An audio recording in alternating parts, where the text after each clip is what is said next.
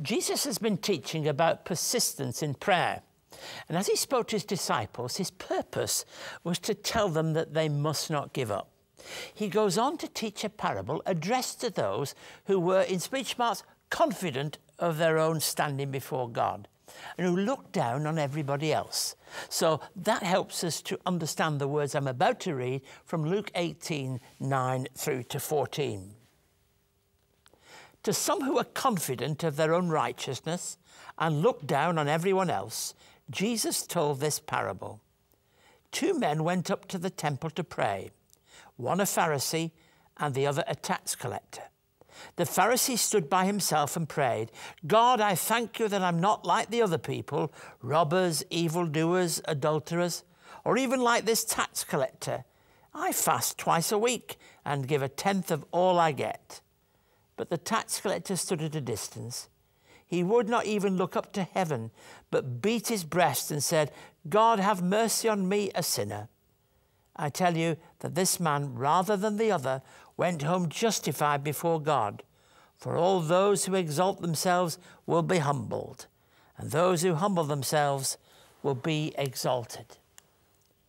This appears to be directed at religious leaders and other self-righteous people. It's a good thing, I reckon, when you read this passage in Luke, that no specific group is mentioned, because as we say, don't we, if the shoe fits, you wear it. In other words, it can relate to us. It can relate in any setting, in any generation, to any kind of people. And I'm sure we can all identify with the character who is self-righteous. There may be an element of that in all of us, I don't know. But I know that Jesus is saying that there are some people for whom this is the predominant factor. They feel confident that they're good enough, that they're strong enough, that they really are somebody to count. We're told that 2 people went up to pray at the temple. One is a Pharisee and the other a tax collector. One stood by himself and prayed, and the other stood at a distance. Notice just how many times in the prayer there is a focus upon himself. It tells us, doesn't it, in this particular passage, that he's offering this prayer. He said, I'm not like other people. I thank God. I fast twice a week. You know, there's a real sense in which the focus is on those personal pronouns. Actually, he seems to be not praying, but congratulating himself in relation to just how good he is. One writer suggested he thanked God for his invincible goodness. What a splendid fellow he is. He says he's not like the other people. I mean, that's one way to think about how good you are, isn't it? Compare yourself to other people and say, I'm better than they are, or I'm not as bad as they are. And his religious practice is exemplary. We get a picture here of how good he is at his religion. It tells us in verse 12, I fast twice a week and I give 1/10 of all I get. That's what is expected of him, but he does it. On the other hand, the tax collector is swift to recognize that he dares not even look up to heaven, and he uses the age-old cry of confession, God, have mercy on me, a sinner.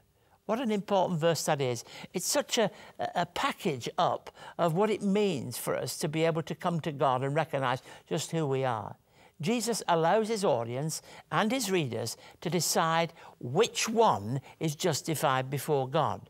The tax collector might well have practiced extortion. He might well have been somebody who knew what it was to be bad in so many practical ways. Tax collectors were hated by many because they collected money on behalf of the Romans.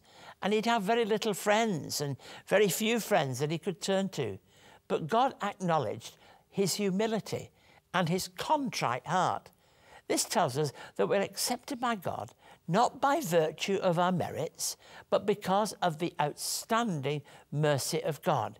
It's one of those accounts where Jesus does a comparison. There is this, there is this. There's somebody who believes that they are special and good, in good standing before God, and there's somebody who recognizes, even before a word is spoken, that they really are not the kind of person that has natural mercy from God. Because mercy, by definition, is a gift of God, irrespective of who we are, speaking into our emptiness, speaking into our sinfulness, and speaking into the very real experience that is ours of not being relevant and ready to be able to claim our own righteousness before God. such as this man does. So you have the two of them. They stand and people watch. And this could be a very real incident that happened in the temple courts because people went there. And you can just imagine people looking at these two fellows and saying, which one of these two is the one that really is going to have a good standing before God? Before you know anything about them, you might say it's got to be the religious man here, hasn't it? It's got to be the person who has got the standing and is recognised by everybody. Certainly not this rogue over here. But in point of fact, it may well be the rogue over here who is the one that has mercy because he reaches out to God.